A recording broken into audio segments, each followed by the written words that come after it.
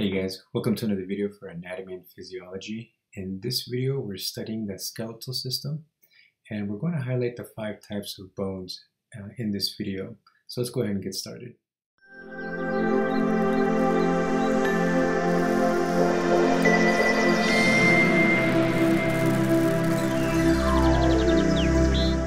So as I mentioned before, we're going to be looking at the 5 types of bones I have here listed up on the screen. We have your flat bones, long bones, short bones, irregular bones, and the sesamoid bones.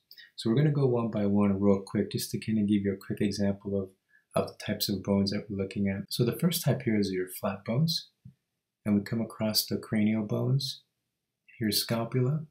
Now if you'll notice with these flat bones, these bones they serve as protection, kind of like a shield, so they typically cover a fairly large area. Okay, and they're also served for large attachments for muscles, like particular with your scapula and your sternum as well with your pecs, your pectoral muscles. So the next set of bones, the second type, is the long bones. These are longer than they are wide. They typically support weight, like your femur, your tibia, and your fibula. They also facilitate movement, like your radius ulna and your humerus. You also find them in your metacarpals, metatarsals, and your phalanges. And these are your long bones. So for the third type of bone, from long bone, we go to short bone.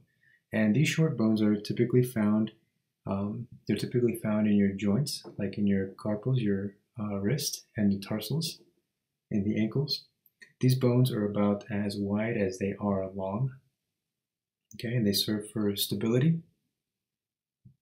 And then fourth, we have your irregular bones, like your vertebrae. You can zoom in a little bit. So as you can see, these bones vary in shape and structure. They don't typically fit a category, so they have their own. They have very complex shape, and because of that, they have their own category here. So your pelvic bones are also an example of irregular bones, along with your vertebrae, right there. And then last but not least, you have your sesamoid bones. These sesamoid bones are typically embedded in tendons. You find those in your hands, your knees, and your feet. And they protect the tendons from stress and wear and tear. And like I said, they're suspended within tendons, not actually on bone. And well, that does it for your bones, the 5 types of bones. I hope this video helped, and good luck in your studying.